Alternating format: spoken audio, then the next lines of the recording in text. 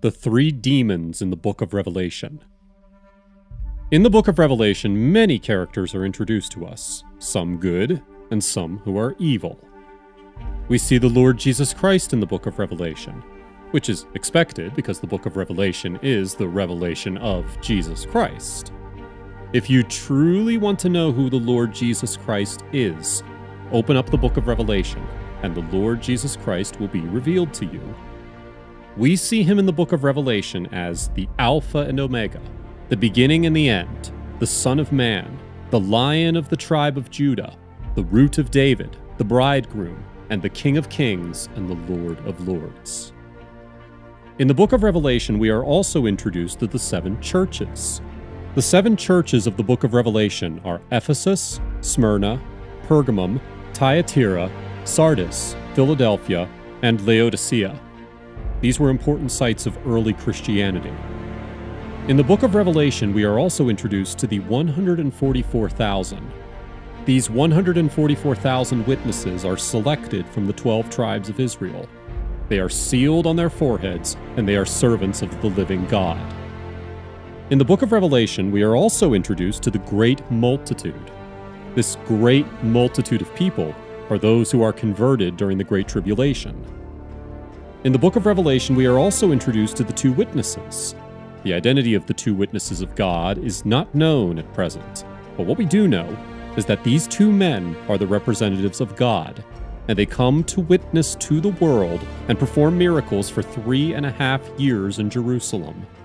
They warn the world and tell the world that all people need to repent of their sins. We are also introduced to dark characters in the book of Revelation, characters that bring destruction along with them. In the book of Revelation, we are introduced to the 4 horsemen of the apocalypse, and they come with the beginning of sorrows spoken of in Matthew 24, verses 4 through 8. In the book of Revelation, we are also introduced to Abaddon, who is the angel of the bottomless pit. In Hebrew, the name Abaddon means place of destruction. The Greek title Apollyon literally means the destroyer. Abaddon is the leader of the demonic locusts, which will rise out of the abyss when the 5th angel blows his trumpet. In the book of Revelation, we are also introduced to the dragon, who is no one other than the devil, that serpent of old called the devil and Satan, who deceives the whole world, accuser of the brethren, the fallen one. In the book of Revelation, we are introduced to the beast from the sea with 7 heads and 10 horns. This is no one other than the Antichrist. In the book of Revelation, we are introduced to the beast from the earth. This is no one other than the false prophet. But today, we're going to focus on a time where the Bible tells us about a 3-demon spirit that will be set loose on the earth. Revelation 16 verse 1 to 15. And I heard a great voice out of the temple saying to the 7 angels, Go your ways, and pour out the vials of the wrath of God upon the earth. And the first went and poured out his vial upon the earth, and there fell a noisome and grievous sore upon the men which had the mark of the beast, and upon them which worshipped his image. And the 2nd angel poured out his vial upon the sea, and it became as the blood of a dead man, and every living soul died in the sea. And the 3rd angel poured out his vial upon the rivers and the fountains of waters, and they became blood. And I heard the angels of the waters say, Thou art righteous, O Lord, which art and wast and shall be, because thou hast judged us. For they have shed the blood of saints and prophets, and thou hast given them blood to drink, for they are worthy. And I hear another out of the altar say, Even so, Lord God Almighty, true and righteous are thy judgments. And the 4th angel poured out his vial upon the sun, and power was given unto him to scorch men with fire. And men were scorched with great heat. and blasphemed the name of God, which has power over these plagues. And they represented not to give him glory. And the fifth angel poured out his vial upon the seat of the beast, and his kingdom was full of darkness, and they gnawed their tongues for pain, and blasphemed the God of heaven because of their pains and their sores, and repented not of their deeds. And the sixth angel poured out his vial upon the great river Euphrates, and the water thereof was dried up, that the way of the kings of the east might be prepared. And I saw 3 unclean spirits like frogs come out of the mouth of the dragon, and out of the mouth of the beast, and out of the mouth of the false prophet. They are demonic spirits that perform signs, and they go out to the kings of the whole world to gather them for the battle on the great day of God Almighty. Behold, I come as a thief. Blessed is he that watcheth, and keepeth his garments, lest he walk naked, and they see his shame.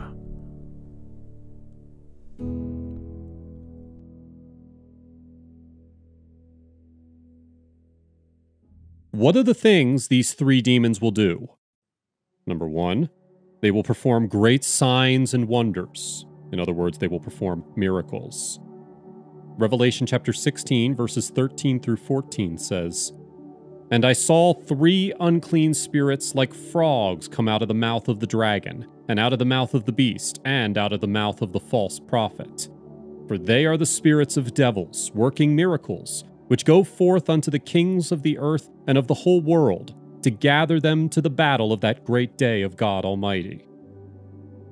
It is important to note that one of the devil's primary methods of deception is signs and wonders. Therefore, it is important to note that as a child of God, we should not seek signs and wonders. The Bible clearly tells us that the devil and his demons can perform them.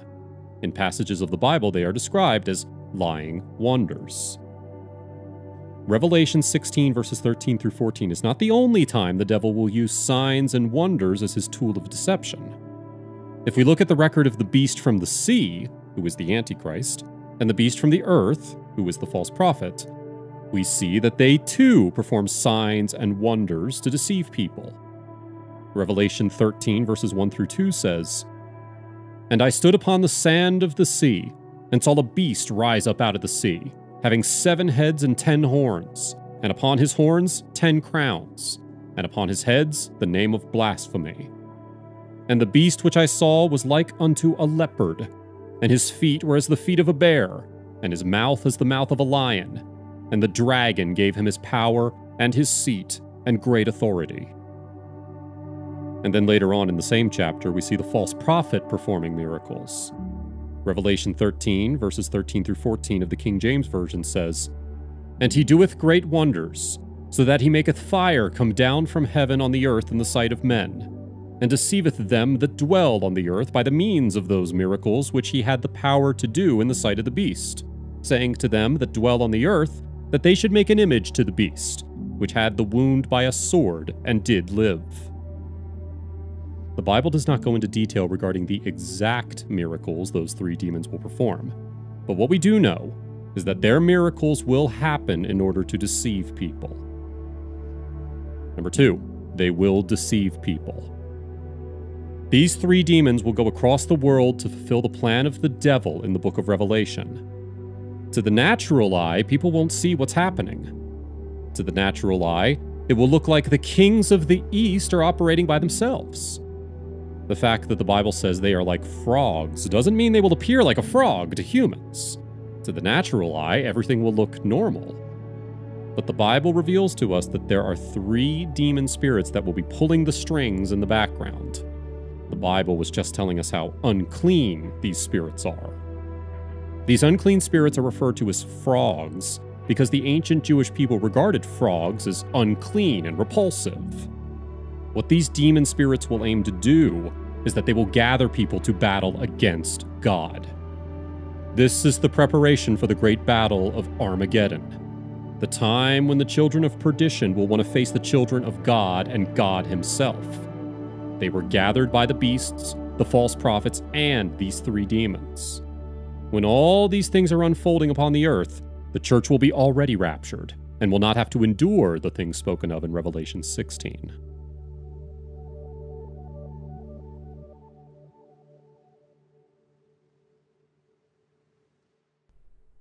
Now, verse 15 is my favorite verse in this chapter. Jesus says, Revelation 16 verse 15, Behold, I come as a thief. Blessed is he that watcheth and keepeth his garments, lest he walk naked, and they see his shame. In the midst of the preparation of this great battle, there is an assurance from the King of Kings. The assurance is, he is indeed coming. Jesus is coming. Jesus is closer than ever. He will come as a thief. He will not make a public announcement. He will not distribute flyers to inform you of his coming. He will not secretly come and tell you when he will come because you are prayerful. He will not say that because you have fasted for many days you should know when he would come. No. Jesus will come like a thief in the night, when people are sleeping, when people have forgotten about heaven, when people have forgotten about their garments, when people have neglected the words of the cross. Jesus would come. He said, Blessed is he that watcheth. Jesus is coming soon, and he will not announce his coming. The only announcement you will get is the one you are getting now. What you do with this will determine where your eternity will be. Jude 1 verse 14 and 15 says, And Enoch also, the seventh from Adam, prophesied of these, saying, Behold, the Lord cometh with 10,000s of his saints, to execute judgment upon all, and to convince all that are ungodly among them of all their ungodly deeds which they have ungodly committed, and of all their hard speeches which ungodly sinners have spoken against him.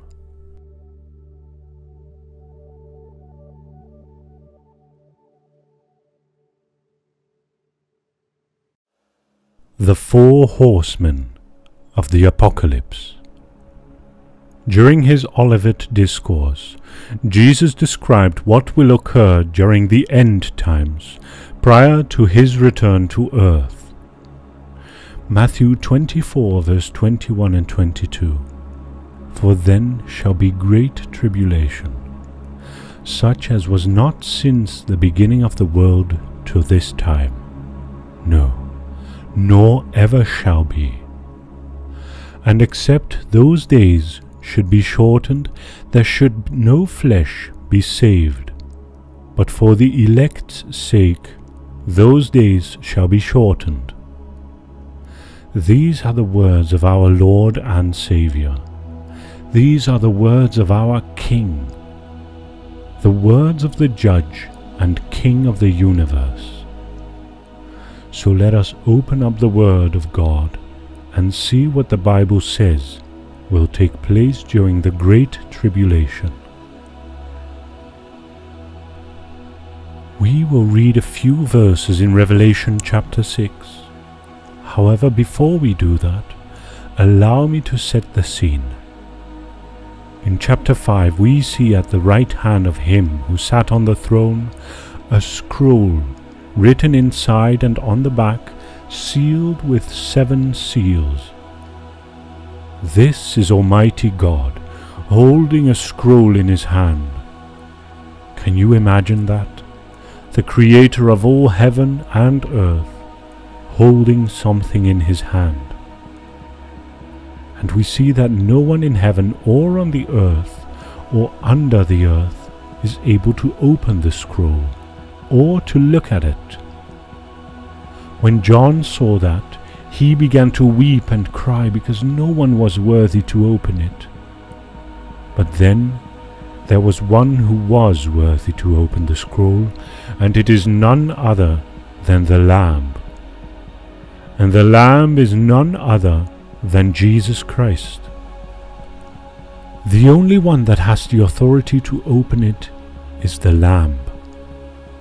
The only one that has the power to open it is the Lamb. The only one that has the ability to open it is the Lamb. Who else has the right to open up the seals except the Lamb who shed his blood before the foundation of the world? And then we see the Lamb take the book from the one who sits on the throne, the one who is none other than God Almighty. Now let us see the judgments that come upon this earth. Revelation 6 verse 1 to 8.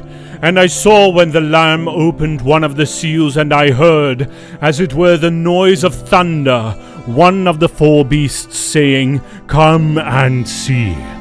And I saw, and behold, a white horse, and he that sat on him had a bow, and a crown was given unto him, and he went forth conquering, and to conquer.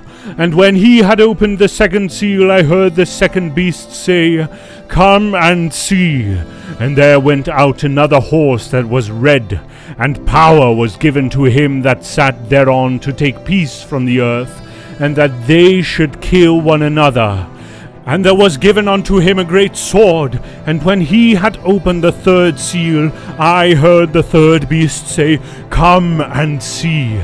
And I beheld, and lo, a black horse, and he that sat on him had a pair of balances in his hand. And I heard a voice in the midst of the four beasts say, A measure of wheat for a penny, and 3 measures of barley for a penny, and see thou hurt not the oil and the wine.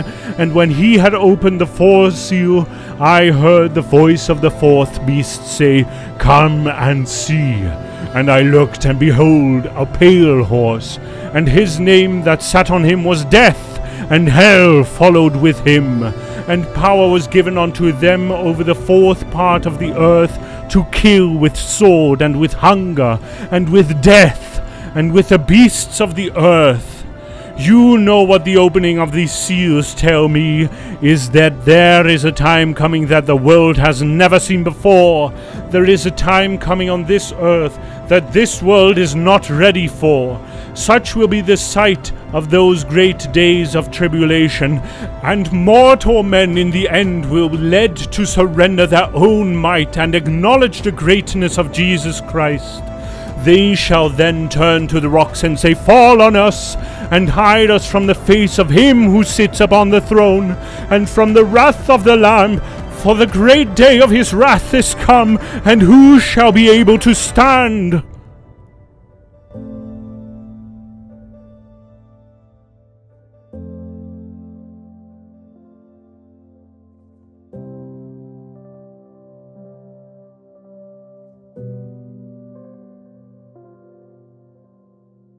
Revelation 6 verse 1 to 2.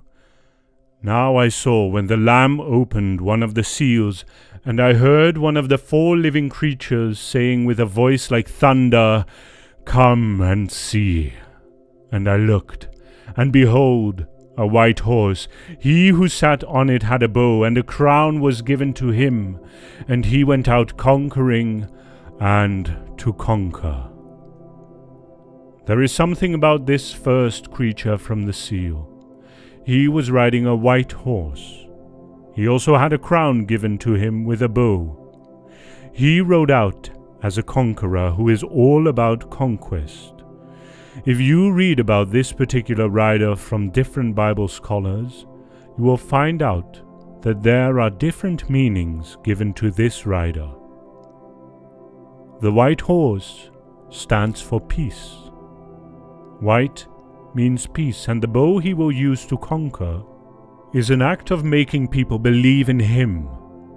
There is one person I believe this scripture is pointing to, and that is the Antichrist.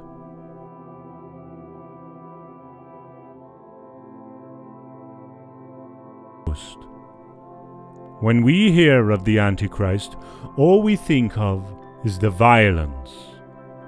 We believe he will wage war and kill many people, which is true, but not initially.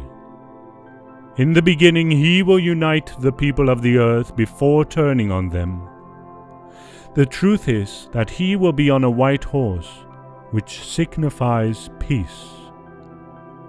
The Antichrist will preach peace and conquer the hearts of many people. Matthew chapter 24, verses 4 through 5 says, Jesus answered, "Watch out that no one deceives you, for many will come in my name, claiming I am the Messiah, and will deceive many." Today, we can already see the stage being set up for the reign of the Antichrist, immersed in the systems, theories, and ideologies of this world through entertainment, politics, economics, education, and science and technology. Children of God must therefore hold firm to the true light of God's word, and they will not be conquered by this Antichrist. Number 2, the red horse. Revelation chapter 6, verses 3 through 4 says, "When he opened the second seal, I heard the second living creature saying, 'Come and see.' Another horse, fiery red, went out. And it was granted to the one who sat on it to take peace from the earth, and that people should kill one another. And there was given to him a great sword." The second rider is riding on a red horse. Red means blood. It signifies wars. The second rider will cause wars. He has a large sword with himself.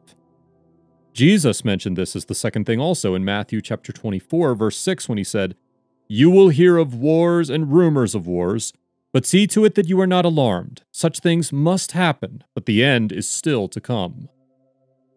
Jesus said there will be wars, and he said all these things must happen. The fact that many wars have occurred over the course of history does not mean that this rider has already arrived.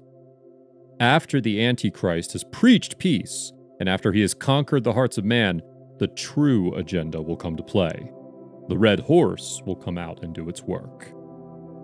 This teaches us that only Jesus, who is the Prince of Peace, can enthrone peace to the world, and not the government or the philosophy of this world. Not the Antichrist, because his peace will be fake and only temporary. We will see Jesus, the Prince of Peace, at work. The Bible foretells a 1,000-year period when Jesus Christ will create on earth a world of peace and justice without war and suffering. This period of time is known as the millennial reign of Christ. The peace that will come in this period will even affect the animal kingdom. The prophet Isaiah, in Isaiah chapter 11, verses 1 through 10, saw a glimpse of the 1,000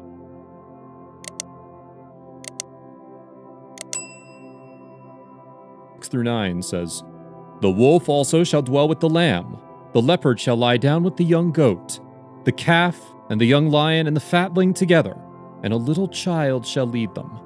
The cow and the bear shall graze, their young ones shall lie down together, and the lion shall eat straw like the ox. The nursing child shall play by the cobra's hole, and the weaned child shall put his hand in the viper's den. They shall not hurt nor destroy in all my holy mountain, for the earth shall be full of the knowledge of the Lord as the waters cover the sea."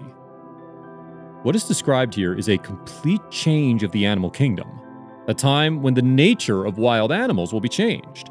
A child will walk among them in safety with no fear. Not only will the animal kingdom be changed, but the state of our lives will be. I want to introduce the son of Enoch, Methuselah, who is known for being the oldest man in the Bible. He lived to be 969. The Bible tells us that this age will be a normal occurrence for people during this time. We are told that health will improve so much so that not only will we be able to live longer and healthier lives, we will be able to walk amongst animals we wouldn't go anywhere near today. Society will be safer. Children will be able to play on the streets. People won't have to lock their doors. Life will be lived without fear. People can walk home at night with no worry. All this will happen after the Great Tribulation. Why? Because Jesus is the Prince of Peace.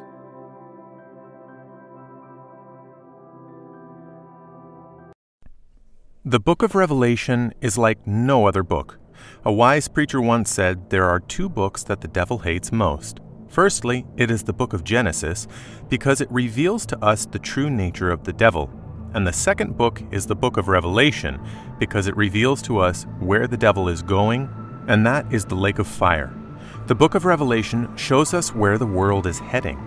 As you read the book of Revelation, you can see that the things that were written in this book 2,000 years ago are slowly but surely coming together and falling into place. The 9th chapter of the book of Revelation shows us a remarkable view into the spirit world. In this chapter, we see the spirit world spilling over into our world. The 9th chapter is probably one of the most controversial chapters in the Bible. The late Wilbur M. Smith, who made the book of Revelation his special study, once wrote, "It is probable that, apart from the exact identification of Babylon in Revelation 17 and 18, the meaning of the two judgments in this chapter represents the most difficult major problem in Revelation. This chapter reveals to us the reader's two frightening armies that cause havoc, the army from the pit and the army from the east. But today we are going to focus on the army from the pit, the bottomless pit. A great deal of controversy among biblical scholars surrounds Revelation 9:1 through 12. Some scholars argue that this is a description of literal locusts that come out of the bottomless pit. Others argue that what comes out of the pit are the decomposing souls of the unsaved. Other scholars argue that this is a description of fighter helicopters that John saw, and because of his time, the only thing he could relate it to was locusts. Others believe that it is an army of demons that will come out of the pit that can only be described as locusts. Let us read Revelation 9:1 through 12.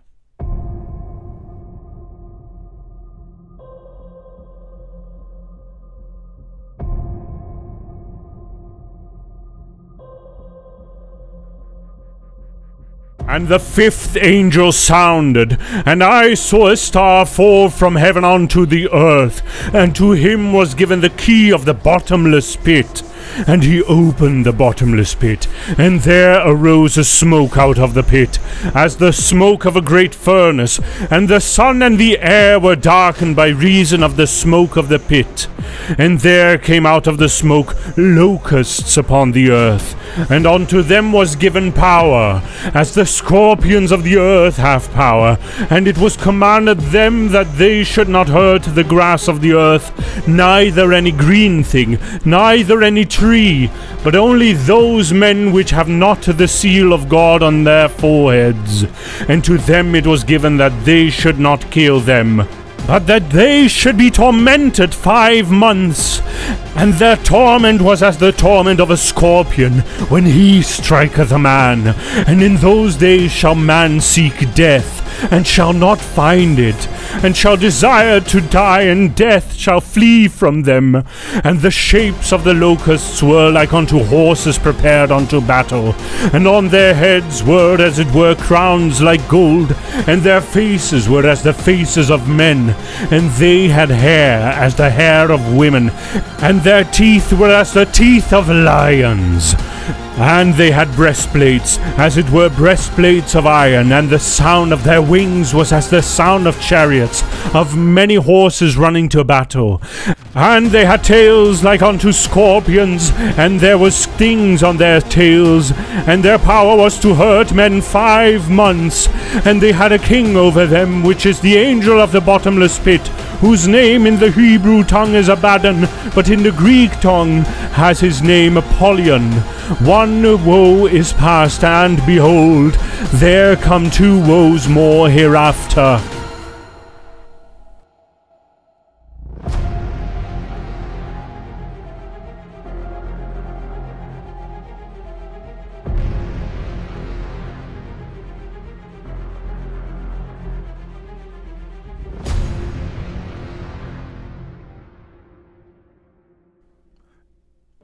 John, the man who was shown what will happen in the end time on the island called Patmos, saw something spectacular. He saw that the things that come out of the bottomless pit have a leader, a king that rules over them, whose name in the Hebrew tongue is Abaddon, but in the Greek tongue hath his name Apollyon. This story did not start here. We must have been hearing about this name called Apollyon. There have been short movies and videos that have been made and titled Apollyon. We must have also heard of Apollyon the Destroyer before. We may know of this name, but many of us don't know who or what bears this name. We don't know the power of the entity bearing this name, and we don't have the idea of what the entity will do. Many people have believed that this particular being that John talked about was Satan himself. They believed it is another name for Satan because of the title that was given to this angel, the Destroyer. But Apollon cannot be Satan, and I will explain why. Starting from what led to this part of the Bible, John was seeing trumpets sounded by angels, and things were happening. As the trumpets sounded, each trumpet presents a disaster worse than the disaster that preceded it. The 5th, 6th, and 7th trumpets are called the 3 woes. The 5th trumpet was sounded by the 5th angel, and something happened. Revelation 9:1. And the 5th angel sounded, and I saw a star fall from heaven unto the earth, and to him was given the key of the bottomless pit. John said a star fell from heaven. This same star was given a key to the bottomless pit. The bottomless pit is a place that can only be described as a place of detention for the wicked angels, or the demons' world. If we remember another thing John said about this bottomless pit, it is a place where Satan himself would be locked for 1,000 years. We see this in Revelation 23. Here, this pit in Revelation 9, the pit is locked, but someone was given a key to open the bottomless pit. John said a star fell from heaven, and it was given the key to the bottomless pit. We were made to know that this star was a being, and the word he. The use of the word he is used to indicate that it was a being. The exact identity of this being who is given the keys is not known. Some argue it is Satan himself who is given the key, and others argue that it is an angel. The exact identity of this star is not explicitly stated. After the star was given the key, what did he do? The Bible says that he opened the bottomless pit. After he opened it, some locusts that looked like scorpions came out of the pit. The leader of these things was described in Revelation 9:11, whose name is Abaddon in Hebrew, and then Apollon in Greek, meaning the destroyer. The first thing we can know about this Apollon being is that he is locked up in the bottomless pit waiting to be freed. These things all came from a place called the bottomless pit. This should make us know one of the things that are in this place called the bottomless pit. It houses demons, angels of Satan, and all kinds of spirits that these angels control. There must be more angels like Apollon in this pit, but what we are concerned about is the Apollon who was given the power to destroy the earth. The fact that the Bible used the word locust doesn't mean they were ordinary locusts. If we look at the descriptions of these locusts, they look nothing like locusts. Revelation 9:7-10 KJV. And the shapes of the locusts were like unto horses prepared unto battle, and on their heads were as it were like gold, and their faces were as the faces of men. And they had hair as the hair of women, and their teeth were as the teeth of lions. And they had breastplates, as it were breastplates of iron. And the sound of their wings were as the sound of chariots of many horses running to battle. And they had tails like unto scorpions, and there were stings in their tails, and their power was to hurt men 5 months. These things don't look like locusts. If we know what locusts are, they're like grasshoppers. They have hind legs which they can use to jump sometimes. They don't have human heads or human hair. They don't have breastplates. They don't have the shape of horses, and they look nothing like horses. That should tell you the description that John gave about these locusts doesn't mean that they look like the actual locusts, but the Bible scholars believe that he called them locusts because of their mission and their number. What do locusts do? The simple answer is, they destroy plants. Except these won't be destroying plants, and typically if you see a locust, you can't number them. They come in their thousands, hundreds of thousands. We see in the Bible that Satan fell with 1/3 of the angels. Therefore, we know that the devil does have beings that work under him. The kingdom of Satan does have a hierarchy. That are some spirits that are evil and more wicked than others. Just like we have the archangels in heaven who lead the other angels in some specific assignments, like fighting battles and delivering the messages of God to human beings, we can see the angel Michael in the book of Daniel helping the angel that was held by the prince of Persia. We can also get the record of his war with the fallen angels and Satan in heaven. Revelation 12:7-8 KJV. And there was war in heaven. Michael and his angels fought against the dragon, and the dragon fought, and his angels, and prevailed not. Neither was their place found any more in heaven. Angel Michael leads battles, and Apollyon on the other side of Satan leads a group of demons or evil spirits that are described as locusts. It doesn't matter how powerful this angel is. It doesn't matter the number of things he can destroy. It doesn't matter the number of armies he has. His powers are limited. No matter how powerful and strong Apollyon is, no matter how big his army is, he is not almighty. Only the Lord is almighty. However, the power Apollyon will have during this period of time while he is on earth isn't to be played with.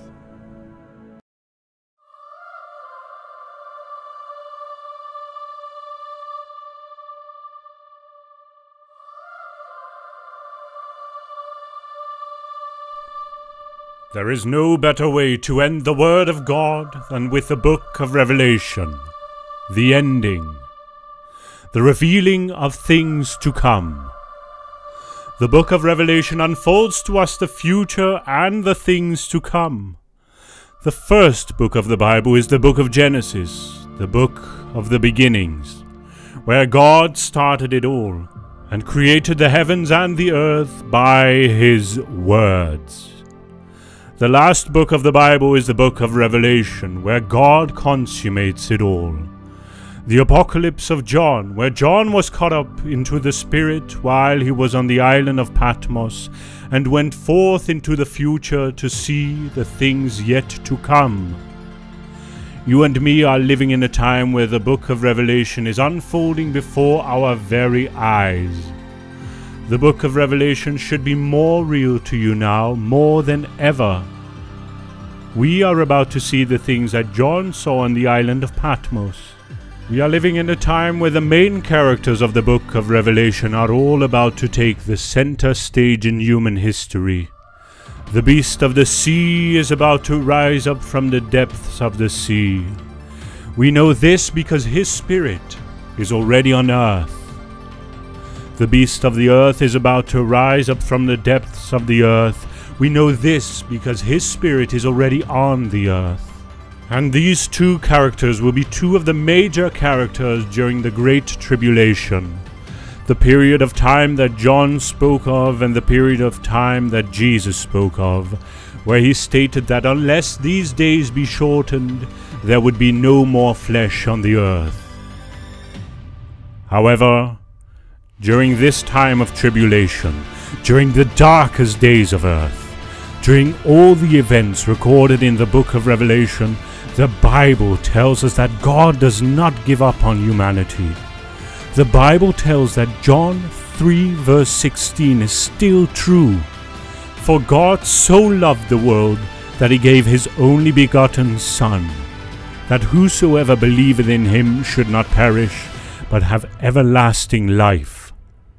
The Bible tells us that God will send two witnesses to proclaim the love of God and to proclaim the judgment of God. These two witnesses are like no others that have ever walked the face of the earth. Revelation chapter 11 verse 3 says, "And I will give power unto my two witnesses, and they shall prophesy 1,260 days, clothed in sackcloth." Throughout the corridors of human history, regardless of how dark and evil the times are, God has always had his witnesses. Let the Bible record speak concerning God's witnesses. Noah was his witness in pre-flood days, and for 120 years he preached righteousness until the flood came. Abraham was his witness in Canaan centuries before the Hebrews occupied Canaan. Joseph was his witness in pagan Egypt. Gideon and other judges were his witnesses in the times of the judges when the people of Israel did what was evil in the sight of the Lord and served the Baals. Elijah stood for the Lord in the days of wicked Ahab and his wife Jezebel. Daniel was God's faithful witness in Babylon. And even from that point until now, there are witnesses of God in this world. People like you and me. And we see in the book of Revelation at this time, because the church has been raptured and is in heaven at this point, the sealed 144,000 saved from the tribes of Israel will witness for God and lead many souls to Jesus. They will travel all across the world as seen, according to Revelation chapter 7 verses 1 through 10. And then, Revelation chapter 11 verse 3 introduces us to two more witnesses. These two men will witness like no other and preach the gospel like no others that have ever preached the gospel. There are many theories or explanations telling us who these two great witnesses are. Some people state the two witnesses are the law and the prophets. Some people say the two witnesses represent the Old and the New Testament. Both of these are incorrect. The two witnesses are actual people. To men, not concepts, but actual men, who come to preach the gospel to the people who are still on earth at that time. The fact is that the names of these two men are not explicitly written in the book of Revelation. So anyone who says they 100% know who they are is not telling the truth. We can make educated guesses, but it is important to highlight their names are not given to us. Some people say they could be Elijah and Moses. Some say they could be Enoch and Elijah. There are a lot of explanations that we can't give right now due to my time constraints. In my personal opinion, please bear in mind this is my opinion, the two men are Elijah and Moses. And the reason I believe this is because of what happened on the Mount of Transfiguration. Matthew chapter 17 verse 2 through 3 says, "And was transfigured before them, and his face did shine as the sun, and his raiment was white as the light. And behold, there appeared unto them Moses and Elias talking with him." These were the two people who appeared to Jesus. What they talked about was not mentioned in the Bible. Biblical scholars who also agree that Elijah is one of the witnesses look to the 4th chapter of the final book of the Old Testament as evidence. Malachi chapter 4 verses 5 through 6, which states, "Behold, I will send you Elijah the prophet before the coming of the great and dreadful day of the Lord. And he shall turn the heart of the fathers to the children, and the heart of the children to their fathers, lest I come and smite the earth with a curse." More evidence that Elijah is one of the men is that he was also taken up into heaven. He never died. Elijah and Enoch are the only two men in the Old Testament that were raptured. Also, the miracles he performed are similar to the ones of the two witnesses we will look at later on. The second witness could possibly be Moses. Elijah and Moses appeared together on the Mount of Transfiguration, so they've already appeared together once before on earth. Scholars also believe this is one of the reasons why the devil wanted the body of Moses, and Michael the archangel had to guard it. Jude chapter 1 verse 9 says, "Yet Michael the archangel, when contending with the devil, he disputed about the body of Moses, durst not bring against him a railing accusation, but said, The Lord rebuke thee." And finally, the miracles he performed in Egypt are similar to the ones of the two witnesses we will look at later on. It is important to highlight the fact that you and I don't know who they are. God has the power to empower anyone to have the qualities and the abilities of these two witnesses. These witnesses could be anybody from the believers. Or God could even create two witnesses. Only God knows who they are. They have been given the power to do some unimaginable things that we will look into. There's also a time frame that they will come and will live before they are killed. When will the two witnesses come to earth? They will come into the world during the Great Tribulation. Jesus said there would be a Great Tribulation before his second advent, a tribulation that has not been seen before on earth. Matthew chapter 24 verse 21 says, "For then shall be great tribulation, such as was not since the beginning of the world to this time, no, nor ever shall be." When tribulation period starts, a lot of worldwide events will happen as told in the book of Revelation.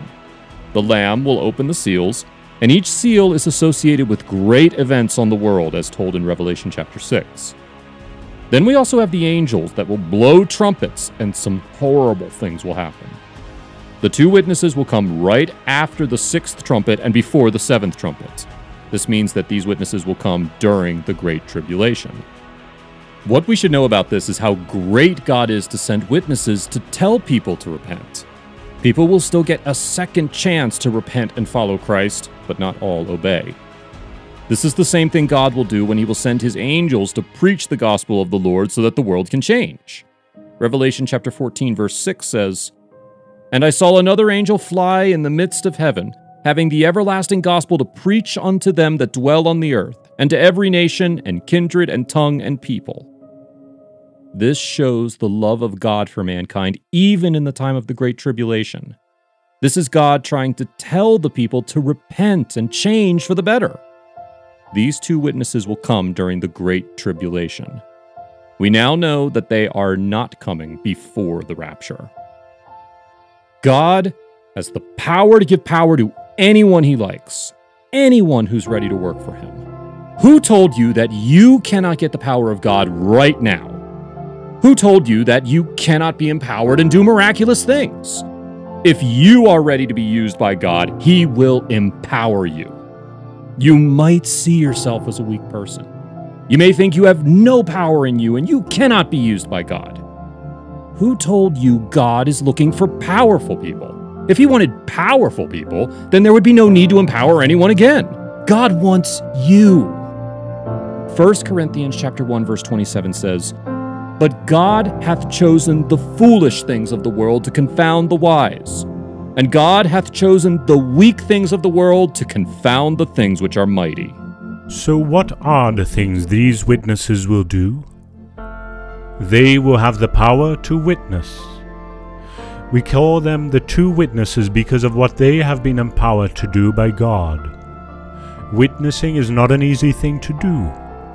Witnessing must be backed by the power of God.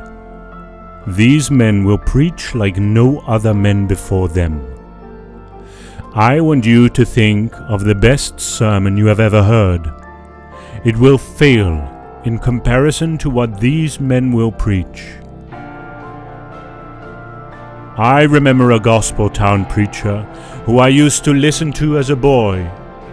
When he used to preach, he could preach about hell so well. The actual temperature in the church would rise to the point it would make you repent. Oh, that man could preach hellfire. They will preach like no other man has ever preached before. You and I can't imagine what their sermons will be like. They will preach truth, and because of that, they will be hated. John 3 verse 19, "Men loved darkness rather than light." One of the things that come with the power of witnessing and preaching gospel message is the mark of God. This mark is called the "Touch not my anointed." If anyone dares touch those that have been empowered to witness, they will suffer the full consequences of the wrath of God. Never ever go after a man or woman that is called by God. Never ever speak negatively about a man or woman that is called by God. Because if you mess with him or her, you are messing with an eternal spirit being, God Almighty. And if you mess with God, the full force of heaven will be against you. The angels of heaven will be against you. The Bible says in Psalm 105 verse 14 and 15, "He suffered no man to do them wrong. Yea, he reproved kings for their sakes, saying, Touch not mine anointed, and do my prophets no harm." This is the same thing that will happen to the witnesses that God will send in the book of Revelation. No one will be able to touch them. Anyone who tries to do so will be dealt with. Revelation 11 verse 5, "And if any man will hurt them, fire proceedeth out of their mouth, and devoureth their enemies." They will have ability to breathe fire from their mouths. Secondly, they have the power to shut heaven. We have seen this kind of power in two people in the Bible. We can see it in the life of Elijah and Joshua. God gave them power to control the season and nature. They can control the heavens. This kind of power is limited to a few people. It is a power that makes impossible things possible. That is the power of God. Elijah prayed that there should be no rain, and Joshua prayed that the sun stand still and not move. These two witnesses will have the same ability to stop the rain. They will also have the ability to start the rain. If anyone has this kind of power, who in this world will be able to hurt them? You can tell the sun what to do, You can tell the rain what to do. That means you are controlling the seasons. Why would God give these two witnesses this kind of power? They are two witnesses. They are telling the world that Jesus is the Son of God. He has died and he resurrected. For the people believe this kind of report, and they must show signs that they were sent by God to tell them this truth. If the two witnesses are doing simple but still supernatural things, such as card tricks or appearing and disappearing, the people may think they are some kind of magicians. But a person who can control the seasons and nature shows you unimaginable power, the power of a creator, such power that can only come from God. Revelation 11 verse 6a. These have power to shut heaven, that it rain not in the days of their prophecy. Thirdly, they have the power to strike the earth with plagues. The only person we have seen do this in the Old Testament, when Pharaoh refused to let the children of Israel leave the land of Egypt. He struck them with plagues. These two witnesses have the power to strike the earth with plagues. This is the reason why people will hate them so much and seek to take their life. At the end of their works on earth, the world will capture them and take their lives then. And there will be a time of great celebration. People will celebrate by giving each other gifts, because for over 3 years these men have been untouchable. Let the Bible speak on what will happen. Revelation 11 verse 7 to 12. And when they shall have finished their testimony, the beast that ascendeth out of the bottomless pit shall make war against them, and shall overcome them and kill them. And their dead bodies shall lie in the street of the great city, which spiritually is called Sodom and Egypt, where also our Lord was crucified. And they of the people and kindreds and tongues and nations shall see their dead bodies 3 days and an half, and shall not suffer their dead bodies to be put in graves. And they that dwell upon the earth shall rejoice over them, and make merry, and shall send gifts one to another, because these two prophets tormented them that dwelt on the earth.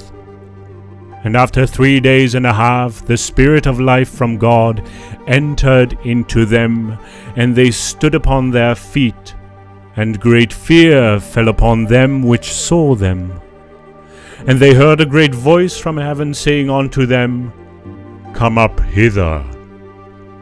And they ascended up to heaven in a cloud, and their enemies beheld them.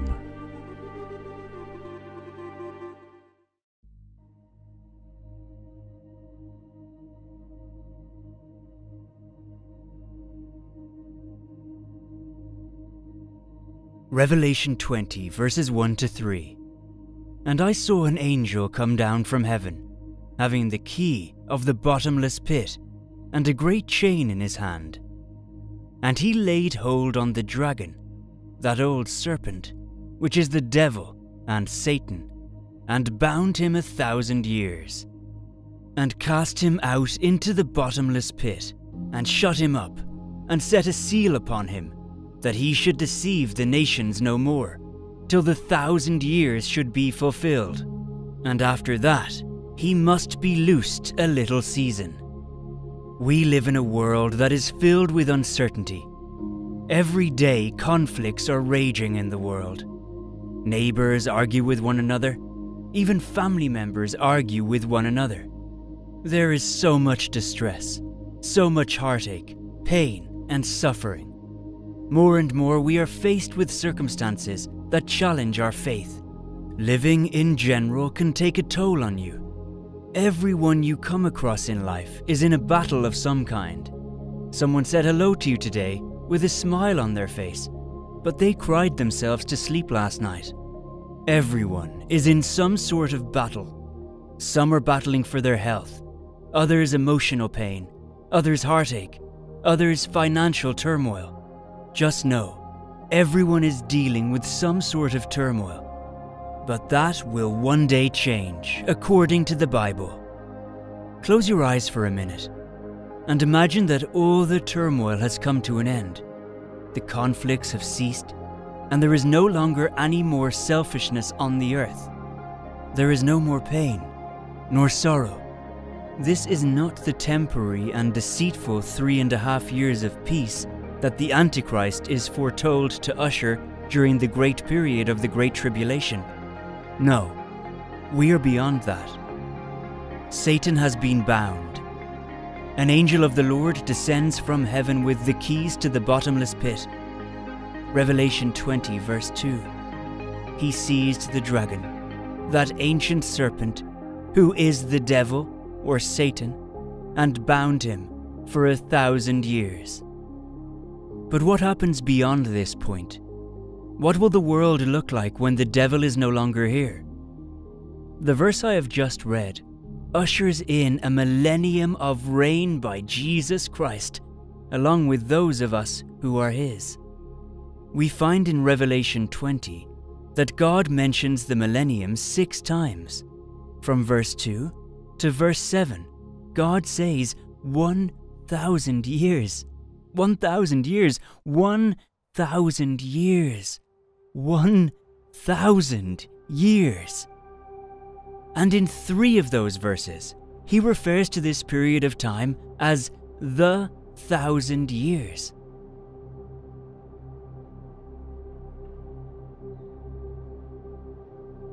So, what happens during the 1,000-year time? Everything I mentioned at the start of this sermon will no longer be an issue. No one will be in a secret battle like they are in today. No one will be battling for their health. No one will be in emotional pain, or heartache, or financial turmoil. Wouldn't you trade this world for that world? The Bible tells us that if you die at 100 years old, you are considered a child. Have you ever come across any 100-year-old children in your lifetime? Isaiah 65, verse 20. No more shall an infant from there live but a few days, nor an old man who has not fulfilled his days. For the child shall die 100 years old, but the sinner being 100 years old shall be accursed. But a transformation will have taken place under the reign of Jesus Christ. People will live incredibly longer, as they did in the days before the flood. No one in the Bible has ever lived 1,000 years, but they will. Methuselah died at 969 years old. Jared died at 962 years old. Noah died at 950 years old. But during the millennial reign, people will live for 1,000 years. Can you grasp that? People will ask each other, "How old are you?" And the person will reply, "I am 456 years old." Imagine that. Can you imagine? Imagine that people will be living for 1,000 years. You may say you wouldn't want to live for 1,000 years on this earth. Yes, you would. Because Jesus Christ would have returned on this earth and he would have established himself as king in Jerusalem. Jesus will be in charge. He will be reigning over a world that accepts and acknowledges that he is the King of Kings and the Lord of Lords. A world that accepts him as the giver of life and him as the almighty, all-powerful God. A world that obeys his commands. The Bible tells us it will be a time of peace. Think about that. Peace will abound on this earth. No conflict between this nation and that nation. Peace will be the atmosphere of the earth. Not only peace, but joy. Unspeakable joy. Joy in its purest form. The joy of the Lord will go out on the face of this world. And there will be no devil. He will be locked up. I would swap this world for that world in a heartbeat. In a heartbeat. The earth has never experienced anything like this. Actually, the only time anything close to this millennial reign is the Garden of Eden. Back before there was sin, all the injustices you see in the world is because of sin. Every heartbreak you have ever experienced is because of sin. Every tear you have ever cried, it is because of sin. All the sorrow you see in the world is because of sin. All of the failures you see in the nature of mankind is because of sin. Sin bringeth forth nothing but curses and death. So now the saints will be reigning with Jesus on earth, and the world will finally be practically in a state of utopia, because Christ will be reigning. Magnificent things will happen during this period. The prophet Isaiah in Isaiah 11 verses 1 to 10 saw a glimpse of the 1,000 years and offered a very clear picture of this future for us. Isaiah 11 verses 6 to 9. The wolf also shall dwell with the lamb. The leopard shall lie down with the young goat. The calf and the young lion and the fatling together. And a little child shall lead them. The cow and the bear shall graze. Their young ones shall lie down together, and the lion shall eat straw like the ox. The nursing child shall play by the cobra's hole, and the weaned child shall put his hand on the viper's den. They shall not hurt, nor destroy in all my holy mountain. For the earth shall be full of the knowledge of the Lord, as the waters cover the sea. What is described here is a complete change of the animal kingdom, a time when the nature of wild animals will be changed. A child will walk among them in safety with no fear. Imagine that. Lions will be friendly. Rhinos will be friendly. Society will be safer. Children will be able to play on the streets. My grandfather told me about how 90 years ago, he and his brother, when they were both 7, they literally walked across town to their grandparents' house. Just the two of them. 2 kids walking alone. And he said nowadays, you won't see that. You can't let your children out of your sight in this world. But when, in the millennial reign, you will. People won't have to lock their doors. Life will be lived without fear. People can walk home at night with no worry. All this will happen after the Great Tribulation. Look at what will happen to the tribulation saints that will be saved during the Great Tribulation. Revelation 20 verse 4. And I saw thrones, and they sat upon them, and judgment was given unto them. And I saw the souls of them that were beheaded for the witness of Jesus, and for the word of God, and which had not worshipped the beast, neither his image, neither had received his mark upon their foreheads, or in their hands. And they lived and reigned with Christ 1,000 years. The tribulation saints are the saints that listen to the gospel message preached by the 144,000. These are the saints that listen to the gospel message preached by the 2 witnesses. These are the saints that listen to the gospel message preached by the 3 angels. These saints will reign with Christ. The millennial reign is coming. 2 Timothy 2 verse 12. If we suffer, we shall also reign with him. If we deny him, he will also deny us. The saints will reign and rule with Christ in his kingdom. Let us cling to this great hope in our Lord and bolster our faith. The millennial reign with Christ is one such assurance that lies ahead of us that we must strain towards. It is a glorious vindication of our suffering today. Jesus Christ has already apprehended this for us, and likewise, he has apprehended us for it. We must forget the things which are behind us, our hardship, sufferings, sins, turmoil, conflicts, anxieties, distresses, stresses, ailments, fleshly desires, failures. All these things are behind us. There is laid up for us a period without these atrocities. John states, I saw thrones on which were seated those who had been given authority to judge.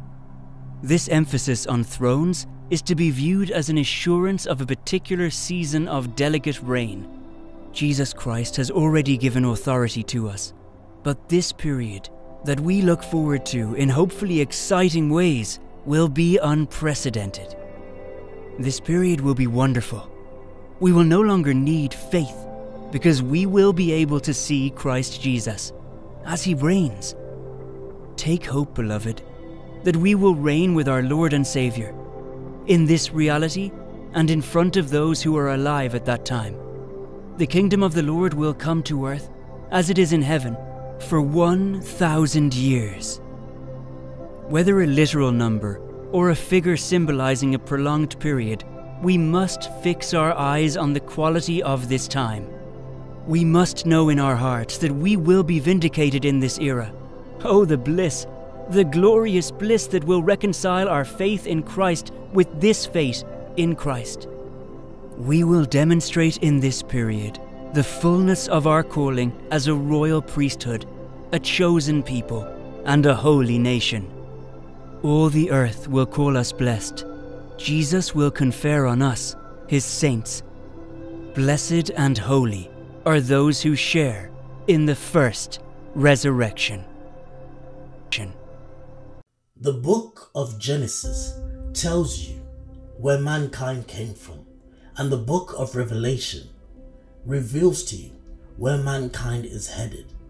Our Heavenly Father, in his word, has told us about the events that will occur in the end times, notable and strange things that have never happened before are set to happen in the book of Revelation. The book of Revelation opens us up to the future and at the same time to eternity. Strange things, things that you and I have never seen before, things that the human mind cannot comprehend, things that are not of this world, are all set to occur in the book of Revelation. Angels are coming, horsemen are coming, cataclysmic events in which the world has never seen are in the book of Revelation. Celestial events which we have never seen before occur in the book of Revelation. There is no other book that shows us the collision of the spirit world and this world quite like the book of Revelation. Travel with me into the book of Revelation and off into eternity, and let us look at some of the strange things that will happen in the book of Revelation. Travel with me past the 7 seals, past the rider on the white horse who went out to conquering and to conquer, past the rider on the red horse who brings war and bloodshed, past the rider on a black horse who brings famine and scarcity on the earth, past the rider on a pale horse who brings pestilence and death, past the 144,000 who are sealed. Travel with me past the 30 minutes of silence in heaven. The book of Revelation tells us that there is a time coming that mankind has never seen before. The judgments in this book are so profound that they cause absolute silence in heaven for 30 minutes. Revelation 8 verses 1 to 3. When he opened up the 7th seal, there was silence in heaven for about half an hour. And I saw 7 angels who stand before God, and to them were given 7 trumpets. Then the angel, having given the golden censer, came and stood at the altar. He was given much incense, that he should offer it with all prayers of all the saints upon the golden altar which was before the throne. Verse 7. The first angel sounded, and hail and fire followed, mingled with blood, and they were thrown to the earth, and a third of the trees were burned up, and all the green grass was burned up. Verse 8. And the second angel sounded, and something like a great mountain burning with fire was thrown into the sea, and a third of the sea became blood. The judgments continue on in the book of Revelation, but let us continue past these judgments, past the angel with the little book, past the 7 bowls, past the great white throne judgment, and all the way up to the new heaven and the new earth. Revelation chapter 21, verse 1 to 7. And I saw a new heaven and a new earth. For the first heaven and the first earth had passed away, and there was no more sea. And I, John, saw the holy city, New Jerusalem, coming down from God out of heaven, prepared as a bride, adorned for her husband. And I heard a great voice out of heaven saying, Behold, the tabernacle of God is with men, and he will dwell with them, and they shall be his people, and God himself shall be with them, and be their God. And God shall wipe away all tears from their eyes, and there shall be no more death, neither sorrow, nor crying, neither shall there be any more pain, for the former things have passed away. And he that sat upon the throne said, Behold, I make all things new. And he said unto me, Write, for these words are true and faithful. And he said unto me, It is done. I am the Alpha and the Omega, the beginning and the end. I will give unto him that athirst of the fountain of water of life freely.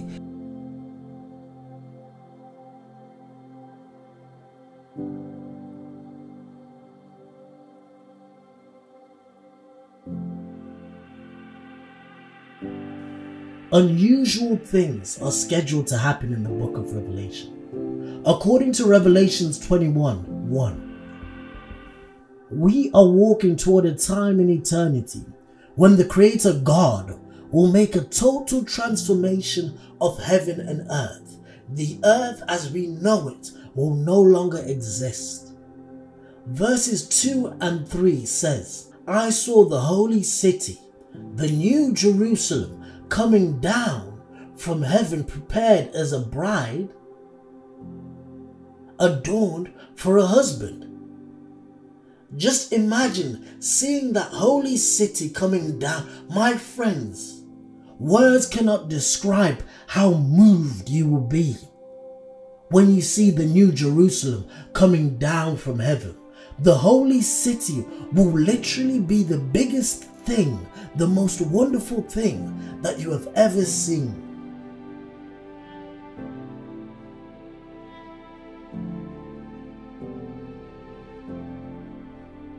Revelation chapter 21 verse 15 and 16 says, And he that talked with me had a golden reed to measure the city, and the gates thereof, and the wall thereof. And the city lieth foursquare, and the length is as large as the breadth. And he measured the city with the reed, 12,000 furlongs. The length and the breadth and the height of it are all equal. 12,000 furlongs translates to 1,500 miles. 1,500 miles. Put that into your mind. 1,500 miles. Do you understand how big the new Jerusalem will be? Commonly, when we think about this holy city, people tend not to understand how truly big and breathtaking the new Jerusalem will be. Its length, width, and height are all equal distances, and that is 1,500 miles. That means the holy city will go well beyond Earth's atmosphere, off into space. That is how big it will be. Listen, if a building was this high and it had 12 feet per story, the building would be over 600,000 stories.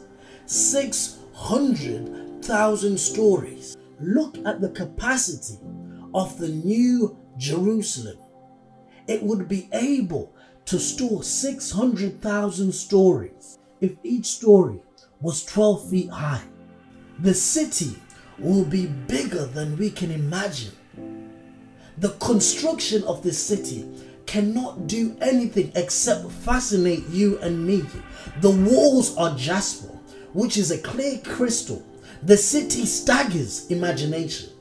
You see, if you superimpose the holy city on America, you would find that the holy city would literally take up over 50% or more of the ground of America.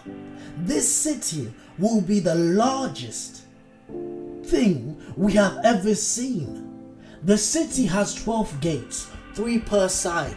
Each gate is made out of pearls, with an angel standing out of each gate. In this city, saints of the Old Covenant and the New Covenant will be united. The 12 gates are identified with the 12 tribes of Israel, and the 12 foundations with the 12 apostles. The 12 names here correspond with the original 12 apostles established after the ascension of Jesus Christ: John, Peter, James, Andrew, Thomas, Bartholomew, Matthew, and so on. This tells me that these apostles were not average men. They were handpicked, chosen, selected to go to the ends of the world proclaiming the gospel. And each of them did exactly that. And the foundation of this city will be the 12 apostles. On this new earth, the new Jerusalem, God's abode will come down, and God will dwell with his people. Words cannot describe how wonderful this will be. Your imagination cannot take you there. It simply can't. It simply can't. The things that you will see in this place, the peace that you will experience in this city, you have no idea, absolutely no idea what is in store for the saints. Does this place not sound like home to you? Does this place not sound like home to you? A place with no more sorrow. That sounds a lot like home. A place with no more death. That sounds like home to me. Death is not allowed in this place. No more goodbyes. No more struggling. No more pain. No more sin. That sounds like home.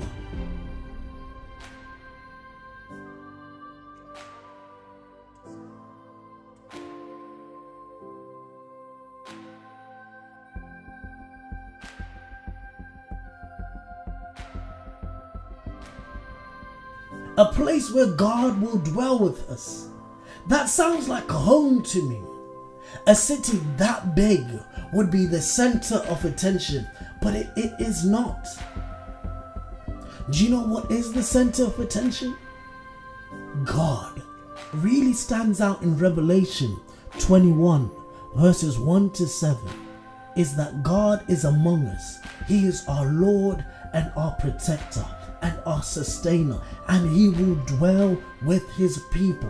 Human history begins in a garden and ends in a city like a paradise. Human history begins with perfect communion with God, and it also ends that way. Look at verse 3 in Revelation 21. Three times we find the term with them. It is as if God the Father, God the Son, and God the Holy Spirit are all telling us that they will be with us.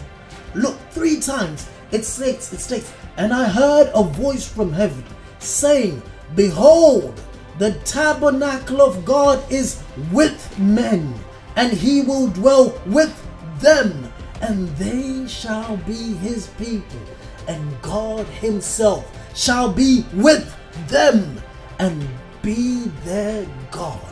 God will be with you throughout all of eternity. Reading Revelation 21 reminds me of what the Lord and Savior Jesus Christ said to the disciples in John 14. I read this passage anytime when I'm overwhelmed with life, because it reminds me, no matter how difficult the journey is on this earth, The road leads home. John 14. Let not your hearts be troubled. Ye believe in God, believe also in me. In my Father's house are many mansions. If it were not so, I would have told you. I go to prepare a place for you. And if I go and prepare a place for you, I will come again. I will come again. I will come again and receive you unto myself, that where I am, there ye may be also. And whither I go ye know, and the way ye know. Thomas saith unto him, Lord, we know not whither thou goest, and how can we know the way? Jesus saith unto him, I am the way, the truth, and the life. No man cometh to the Father but by me.